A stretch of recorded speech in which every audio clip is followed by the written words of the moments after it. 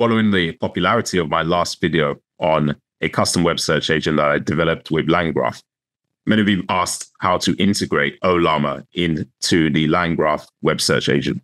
So in this video, as promised, I will deliver that. I'll show you how I built an integration with Ollama into the custom LangGraph web search agent that then you can use for yourself. As usual, the repository containing the code for this project will be available to you in the description to this video. So feel free to check that out and follow along if you wish. Since I've already done a run through of the custom web search agent, I'm not going to do a detailed run through of the Python code today. I'll just be focusing strictly on the Ollama integration. I'll also mention my preferred method of working with open source models to run this custom web search agent. If you like this content, give us a thumbs up. Don't forget to subscribe to the channel for more AI engineering content. All right, let's dive in. Integrating Ollama or any other inference server into your large language model project can be daunting on the surface, but actually when you get under the hood, it's pretty simple. So in the most basic sense of things, you have to understand what's happening under the hood. Let's take a look at what's happening with OpenAI first. When you integrate OpenAI into your application, what you're doing is you're actually making a post request to a remote OpenAI server. So those are the computers hosted by OpenAI that hold all of the large language model and all of the infrastructure associated with it. So you're sending your data over, and that could be a prompt or something to those computers, and that computer delivers a response back to your local computer, which we'll call your client. For Ollama, it's slightly different. So it's different in the sense that when you're sending that post request, you're not sending it to a remote server. Instead, you're actually sending that post request over to a local server that is on your laptop, and that's the Ollama server. And then you'll receive a response from that server back to your application where you would like to use the large language model response. The key things to note here are that there are three main differences that you've got to pay attention to if you're looking to integrate Ollama into any application that you've built. If the application is already working off OpenAI, let's say. The first thing is the endpoint in which you're sending your post request to. So where you send your data that contains the prompt or anything to, that endpoint is going to be different for local versus remote. And specifically for the Ollama case versus the OpenAI case, that endpoint will be different. So that's the first thing.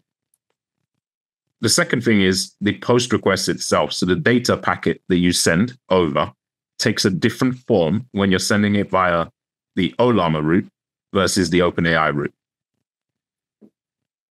And the third thing is the response. The response takes a different form when you receive it via the Ollama route versus the OpenAI route.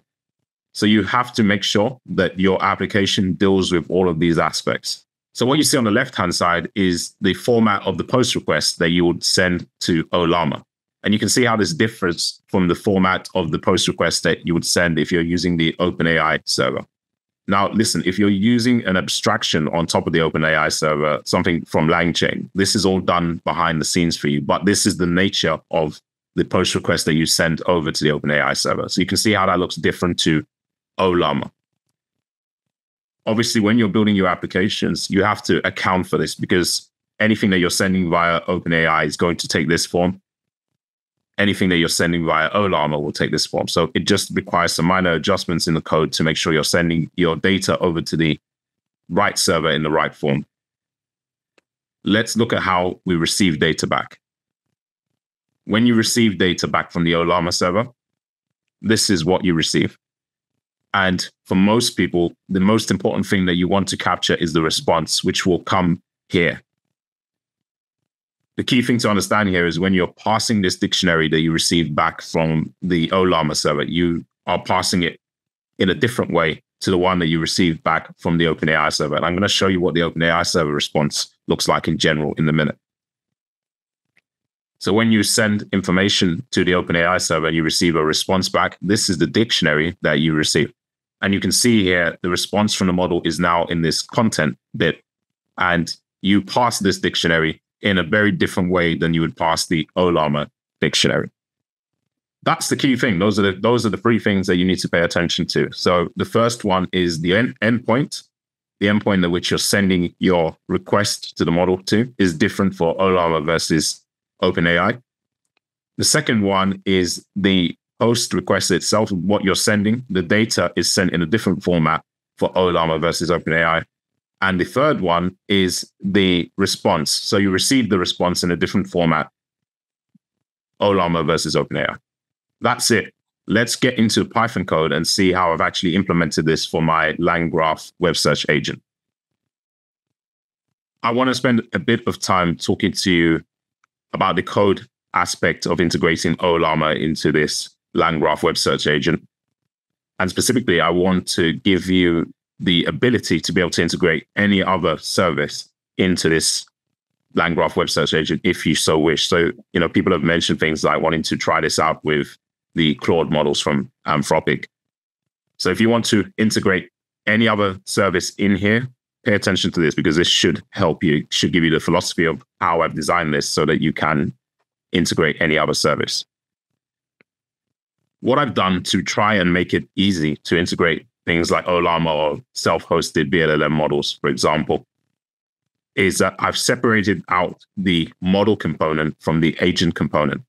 So the model component is where you do all of the things that you need to do to be able to use a large language model-based service. So whether that is the local one, Ollama, whether it's any other service like Mistral AI, Claude, whatever, you should be able to integrate it following this general pattern. So the general pattern is this. Recall that we talked about 3 main points that you need to be aware of. The endpoint, so the endpoint of the service you're connecting to, the data you're posting to that service and the format of that data, and also how you're passing the response for that. So how I've done this with Ollama is I've created this class, this Ollama model class, and there's 2 of these. I have one for when I want the model to return a JSON, and I have one for when I want the model to just return the standard text generation. So to work with this web search agent, you need to define both classes. You need one for working with JSON and one for working with standard text generation. The good news is they shouldn't be that different from each other. With Ollama, what I've done is I've initiated the class with the endpoint, and the Ollama endpoint is always this local host, this endpoint that you can see on screen here. So that makes things simple. So that's the first part addressed. You initiate with the endpoint. The second thing is within this invoke method. So within the invoke method, that's where we're actually sending that post request to the large language model service that we're using. So you can see here, I have this payload. That payload is that post request. So when we were talking about the second point about the data and how that's structured to send to the post request, what you will do is when you're doing your own version, when you're integrating another service, you have to make sure this payload is structured in a way that is required by the service you're integrating with. So that's really important. For Ollama, it's pretty straightforward. It's as you see on screen. It would vary slightly depending on the service you're using. You'll probably not need to change any of this. This is just using the request library to send that data across. So you can see we've specified the endpoint, the headers. So it's just a JSON header, and the data. And the data is that payload. So that's really simple. If you've used the request library, you'll see this as familiar. And then the last part is really key. The last part is how we pass the response from the large language model service. So I already showed you in the slides before that depending on what service you use, the response comes back differently. So in this case, the response comes back in such a way that we need to pass the response key from the JSON dictionary, or the dictionary that comes back from that request. So that's what we have here. That's all done here. So you may need to adapt this part as well if you're using this with another service. So if you want to include another service into this web search agent script, you will need to adjust this. How I would advise you to do this is I would advise you to create a new module under models. So if you wanted to connect Claude, for example, I would create a new module here and call it Claude models. app.py. I would copy and paste this script into that module and make the changes that I've suggested. So just to go through that again, you'll need to adapt the endpoint. You will need to also adapt the payload. And you will most probably need to adapt the response bit here. So how you're passing that response. And if you just remember those 3 criteria, you should be able to work this with any large language model service. And the code is set up so that when you're working with the agents, all you have to do is navigate to the agent script. And for each agent, if you're including a new service in there, what you want to do is add to this if statement, or to this series of if statements. So if you're using Claude, you would add if server is Claude, and then you would put the large language model variable equivalent to the Claude. You would initialize a large language model variable object with your Claude class that you've created. Once that's initialized, this should work smoothly with the other aspects of the script. And I'll show you how you actually get ready running with the Ollama model if you want to run with that. So what you do is you navigate to app.py. App.py is the kind of makeshift front end for this. And if you're working with Ollama, you'll have the Ollama uncommented. And you'll make sure the server points to Ollama. You'll give your model and you'll set the endpoint and make sure that endpoint is set to none. You need the endpoint to be assigned as a variable, but it should be assigned to none. In this case, it's not going to be used for Ollama because we've already set our endpoint in the back. And that's it. You can run any Ollama model, given that your hardware is appropriate to run it, using this custom LangGraph web search agent. I mentioned earlier that you'll have to initialize both a JSON version of the model and also a normal text generation. I'd just like to show you what that looks like. So you have the JSON class here for Ollama, and you have the normal version that just returns normal text generation. These are pretty much identical. You can see the endpoint is the same. The payload is almost the same. The difference here is that instead of having a JSON key, you don't have a JSON key. So the prompt format isn't JSON. I'll show you what that looks like really quickly. So you can see here, prompt format, JSON. And for the non-JSON variety, you don't have one. And then the response is also passed slightly differently because you're just returning a text string rather than a JSON for the non-JSON class here. So bear that in mind. Any service that you want to integrate, you'll need to find a way to integrate JSON and non-JSON. So I have done another integration, and that's using a vLLM inference server. Some of you might have seen my videos before on how to get your own vLLM inference server set up on a service called Rampod. I'll show you really quickly what that looks like so you can see what it looks like to have this integration with vLLM rather than Ollama. So if I navigate to the vLLM tab, you can see I've got the JSON model and the non-JSON here. So where vLLM is different is that vLLM provides you with an inference server that mimics the OpenAI inference server.